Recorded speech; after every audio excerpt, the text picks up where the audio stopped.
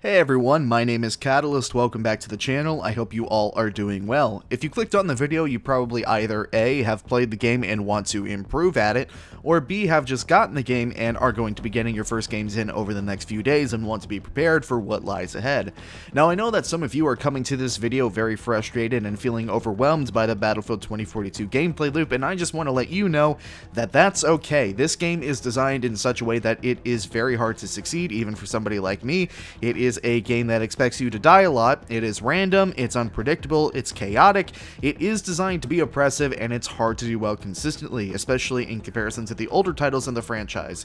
The point is, it's not just you, but the good news is that there are ways to let the game come to you and improve your personal performance. For those of you who don't know who I am, I have been playing Battlefield competitively since around 2017 and have won my fair share of leagues and tournaments on both console and PC. I know, you don't have to tell me Battlefield Competitive has been a bit of a meme since ESL pulled its support, but still I competed with and against some of the best players in the world, so when I say that this video will contain pro tips, I mean that quite literally. These are the best tips that I can provide with the week of early access that I've played so far, keeping in mind that I am still learning the game too, and of course will update you with the best tips and tricks moving forward. These tips are going to be for infantry players primarily, so if you are a vehicle player and want some good tips, I would suggest going to somebody like Silk and watching him play. I'm not going to go too in-depth on some topics because I want to go over them separately and specifically in dedicated full-length videos, so make sure you subscribe if you end up enjoying this video and want to learn more from me in the future. This is a no-nonsense guide. I'm not messing around, I'm not going to mix my words, I'm going to be pretty blunt throughout this video. Okay, do we all have our notepads open? Alright, let's get to work then. So let's start with the movement in 2042. I'm going to be doing a separate movement guide video at a later date, but here is how the game's movement has changed since the beta, what is still viable, and in what context you should do certain movement. Movement all around has been nerfed a little bit since the beta. The slide no longer allows you to turn 360 degrees while in the sliding motion, but it still provides a slight momentum boost and changes the eyesight level in a way that is useful in a couple of situations. Bunny hopping is still a viable part of the game, as you'll see me doing at different points in the clips throughout the video. Movement as a whole, however, is now relegated to mostly map traversal, and I would only suggest using movement in gunfights in specific situations. You can bunny hop up to around 5 to 6 times in a row, but I would say that after the third hop you lose the amount of momentum needed to make the action worth doing. What is really useful, however, is using the hop to wide peek large areas and common traffic lanes. If you want to peek an open area, what you can do is slide, whip your mouse to peek the open area, and then bunny hop across to safety, as demonstrated here on these walls in Kaleidoscope. Admittedly, there were probably better locations to do this, but I don't get to choose what map I play on, so this will have to do. Now, there are a lot of pros to what I'm going to go ahead and call hop peeking. First and foremost, the animation while bunny hopping is going to make you more difficult to hit and track, and you also can scan an entire lane with lightning quick speed.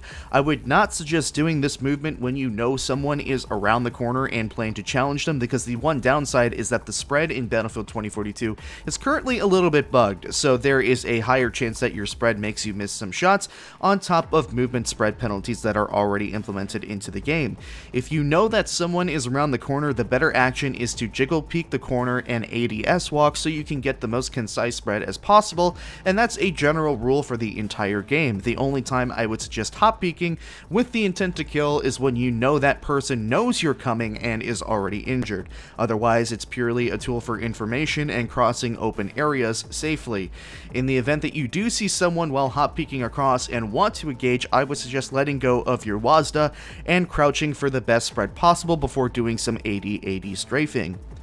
Next, a quick note about aiming on PC. For whatever reason, the developers thought it would be a good idea to base mouse settings on a controller emulator, so there are PC settings that are bugged and are being affected by controller settings, even if you're not using a controller yourself.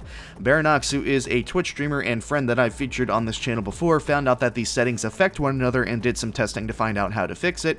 He does have a video on his YouTube as to what you need to fix to change your aim and make it feel a whole lot better, and so to save time, I would suggest that you grab the link in the description to his video, open it up in another tab, and watch it back and come back so you can get your settings squared away easy peasy. Now that that's settled, let's have a discussion about how to take gunfights in 2042 and how to rotate around the map. I'm going to try and be as direct as possible here.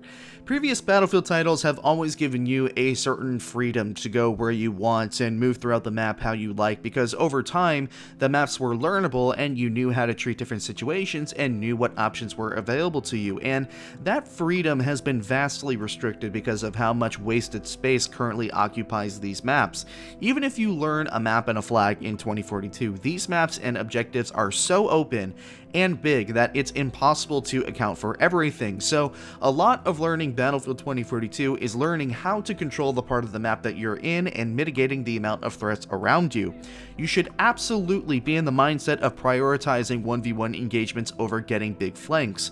With the sheer amount of players and vehicles on the map, and with maps being so big, the big flank is effectively dead in Battlefield 2042. This is not a game that you can run and gun in. You are going to get smoked if you start running at people and or try to pull off a flank to get on aka Art's top 10 plays. So as I said, prioritize 1v1 engagements in ways that are advantageous to you. Take people on one at a time as opposed to peeking multiple players at once. As I said before, the key to success in 2042 is controlling the area around you as best as you can.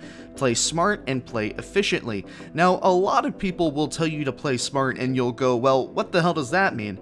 There is a difference between playing slow and playing smart. Playing needlessly slow will get you killed, playing smart will not. So when you get a kill in the game, or when you are contesting a flag, or even in a high traffic area and no people are around you, there has never been a Battlefield game where stopping, listening, and waiting has been so useful. Now again, there is a tight nuance to it. I don't mean camping, but I mean obtaining information while holding an angle or a head glitch.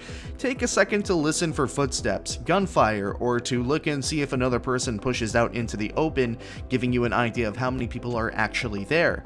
I promise you, those few seconds that you take to process information will absolutely save your life more, as opposed to getting a kill and then running around to get on a flag or try and get more kills. Which again, if you have played older Battlefield titles recently, you could get away with being more reckless in those games. Not in Battlefield 2042, there's simply too much going on.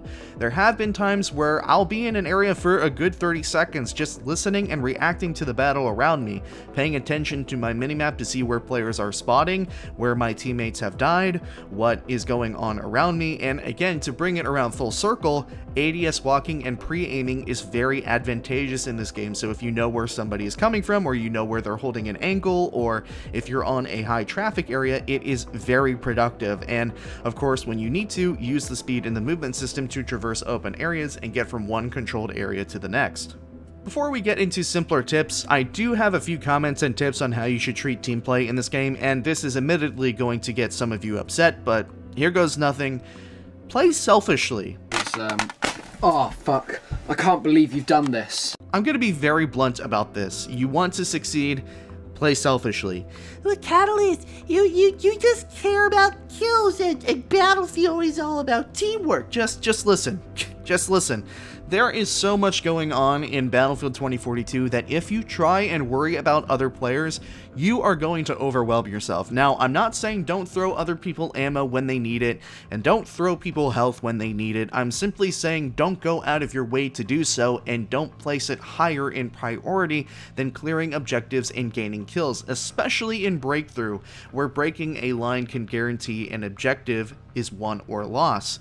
Worry about yourself and where you are in the battle and how you can best succeed as opposed to going full altruism. And to be quite frank with you, I found that there are so many players around that, especially in Breakthrough, you don't need to really worry about helping others. Players will clump up and there are enough people running ammo, health, or team-based specialists that you can focus on doing what is best for you in that moment. In other words, run with the pack, but don't necessarily die for the pack. Now on to some simpler tips. Most of you probably already knew this tip, but if you run out of ammo in your weapon and you have other ammunition types unlocked and available to you in your plus system, switching to the different ammunition types will replenish your ammo. There is an important change to how health and ammo crates work that you should know about in Battlefield 2042. Instead of being always active in their area of effect, they now disperse in timed bursts, so you can't just stand over a health or ammo crate and be continuously replenished. There is also a chance that you will miss the initial burst, so make sure that you use these gadgets when you absolutely need to, especially since now they have decent cooldown timers. If you find yourself in a pinch with no ammo, Angel's loadout drop will provide you with a complete reload of your entire kit, and as far as I know, it's the only way that you can restore grenades, without dying of course, because I don't believe they are passively regenerated or given back to you via ammo crates. Using the minimap has never been so helpful in a Battlefield game before. If you aren't used to checking the minimap often as a Battlefield player, get into that habit, because knowing exactly where people are and or how many people are there because they are firing their gun or they're marked by sensor grenades is valuable information and plays into how you will attack the situation. Smoke grenades have always been useful in Battlefield games, but they are extremely useful in this Battlefield title. If you have a more, let's say, adventurous playstyle, I would absolutely recommend running smoke grenades, especially since they provide smoke almost immediately on impact in this game. There is no delay in how the smoke pops. In the Plus system, you can map the attachments that you always want on your weapon at the start of each round. You can do so by placing the attachments you want in the first slot in any tree. It's more efficient than choosing what attachments you want to have at the beginning of every life, and you can optimize your loadout based on your playstyle. Battlefield 2042 is the first game in the franchise to tell you exactly how many enemies are on the flag while you're contesting it. This is incredibly useful information in terms of deciding whether to take a fight or not, and it's changed how I approach attacking and defending flags. What I have done is learn the outer edge of all the flags in the game, and before taking a fight on a flag, I quickly step on and off to get a quick numbers count to see whether or not I can take the fight or not, and this is extremely useful because more often than not, people will not be paying attention to how many people are on the flag, so you can quickly step on and step off before people even realize that you're there.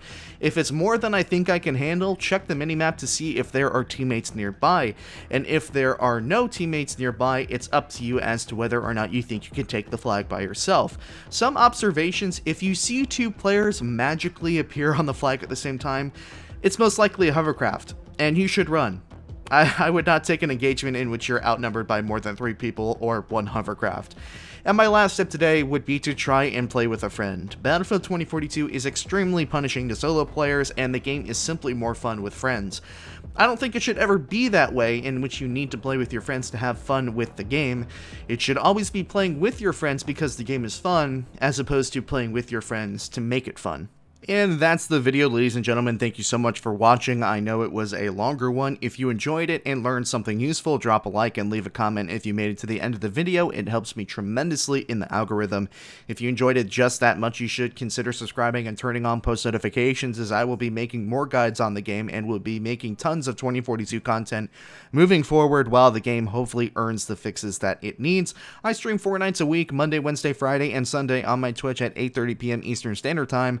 Once again, thank you all for watching. My name is Catalyst, and I will see you all another time.